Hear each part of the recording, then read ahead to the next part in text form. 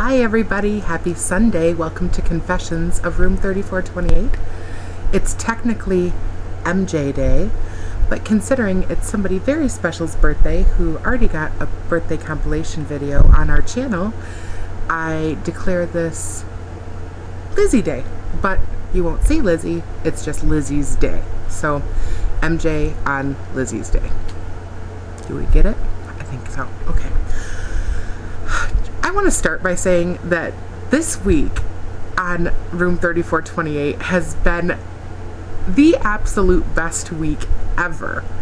I mean, I know we've only been doing this for 11 weeks, but seriously, there is some highly entertaining stuff on our channel this week. Oh my gosh. Starting with Kimsterical is what I'm going to start calling her. The 80s get up. You nailed it. And you know what, you might be right about the leg warmers completing the look, but let me tell you, girl, the side ponytail, the blue eyeshadow, the shirt that, you know, gave us some shoulder, oh my gosh, hysterical. I'm just like, you did that to a T. Just absolutely amazing. Lizzie and the pig Latin, oh my gosh, to Okanutke. Whoa, just like dying laughing, Diet Cokeage, squirting, hysterical, you're so funny. Andy,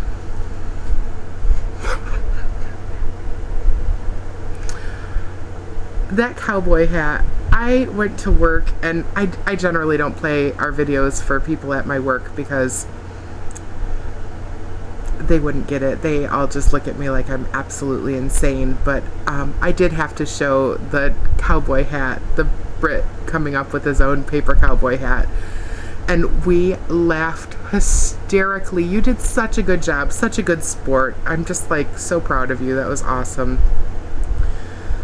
Lisa, the Shakespeare, not worthy. Oh my God, so funny. Oh, just amazing, just amazing. Addie and the upside down bloggage, I also died because I think I was like kind of getting motion sick. One of the guys on 5 Awesome Gays also had a challenge to vlog upside down, and I get motion sick, so after a while I had to minimize it and just try not to look at it. It was just insanity.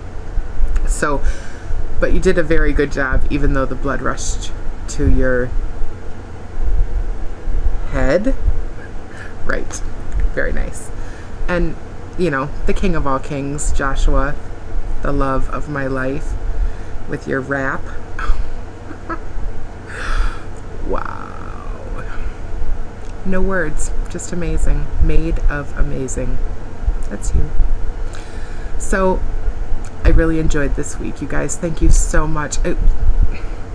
What can I say? Your friendships have meant so much to me, and this project has just made me appreciate you guys so much more. And your creativity, your enthusiasm, you know, your fortitude, the way that you go after stuff. It's just individual challenge week #1, because there will be many more after this, was just magical. It really was. Thank you so much. I love you. So we will get right down to business here. A couple of questions. Addie and Lizzie asked, what's your favorite food? You know, Josh talking about his mom's cooking. My mom does an absolutely awesome meatloaf, and then she does baked Yukon Gold potatoes. Just phenomenal. My favorite. My mom's meatloaf out of the Betty Crocker cookbook is fantastic. I also love Chicago deep dish pizza, which I will be getting in a couple of days, and I'm so excited about it. Lisa and the embarrassing iPod songs. I think I'm gonna have to, I wonder if I can play you a little ditty, but I have one that's called Teenage Dirtbag by a band called Wheatus, and it's always been like a guilty pleasure song. I love it. It's good, but it's embarrassing. Josh and Eric, I watched her extra. I did, and I laughed. And I found Eric on Facebook. So I did 50% of the challenge. And I did it without looking at Josh's Facebook. So I'm very proud of myself. However, I went to Google and Googled some English to French translators because I was going to try to do my opening in French, but I took Spanish and I don't understand French at all. Not at all. I couldn't find a website that would let me like type in the phrase and then hit play and it would like play what it's supposed to sound like. So, parlez-vous français? How's about voulez-vous coucher avec moi? Okay, that's all the French I know. Thank you. I would get really far in France with voulez-vous coucher avec moi, I'm sure. I also wanted to mention that I think that Josh has a very fair point that Andy should get to challenge not only Lizzie, but Addie. So Addie will have 2 challenges this week. I think everybody should weigh in on this decision, but seriously, that challenge was evil. Cute and hysterical, but evil and not very nice. So I think that along with Addie's spectacular iambic pentameter, I think she should also have another challenge from Andy.